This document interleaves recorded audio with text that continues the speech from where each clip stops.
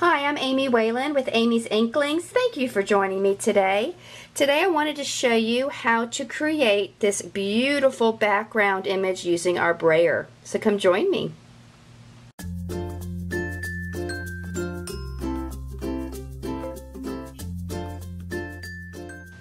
Okay, I'm starting with a piece of Whisper White. And what I'm going to do is use these three ink colors, but I'm going to start with the lightest, so I'll put these two aside. This is So Saffron. It's a very light yellow. So I'm going to ink the entire Brayer with the So Saffron. Now you'll notice when I'm inking my Brayer, I'm not going back and forth. I'm rolling in one direction and picking it up, and that way you can be sure you're getting ink on the entire circumference of the Brayer. Alright, so I started with So Saffron. Let me get the new, lovely, delightful Dijon.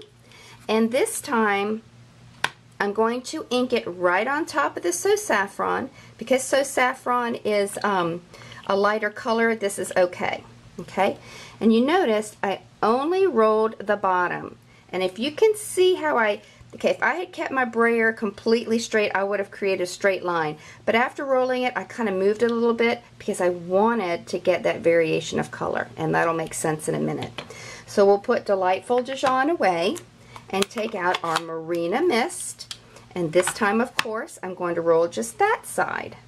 And again, I'm going to roll it and kind of, again, give it that little off register look. All right. And then we just simply roll it. You're going to start it off the cardstock and just start rolling back and forth. Ooh, I love that.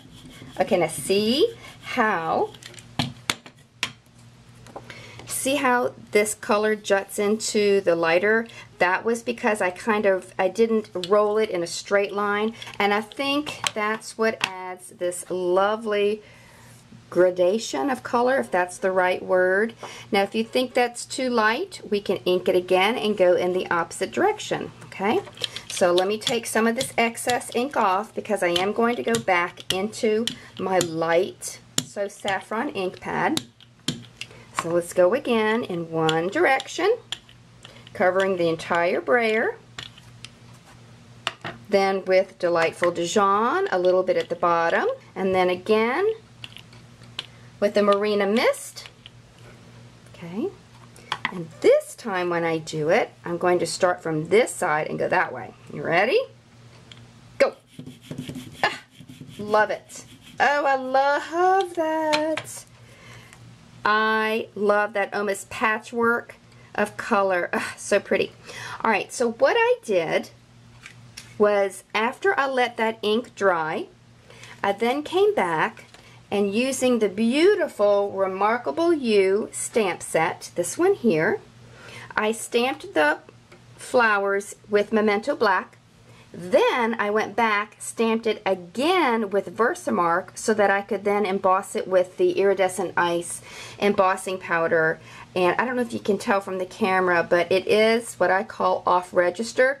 I did not stamp it directly on top of the black again. It's a little off, and I like that. That was the look I was going for.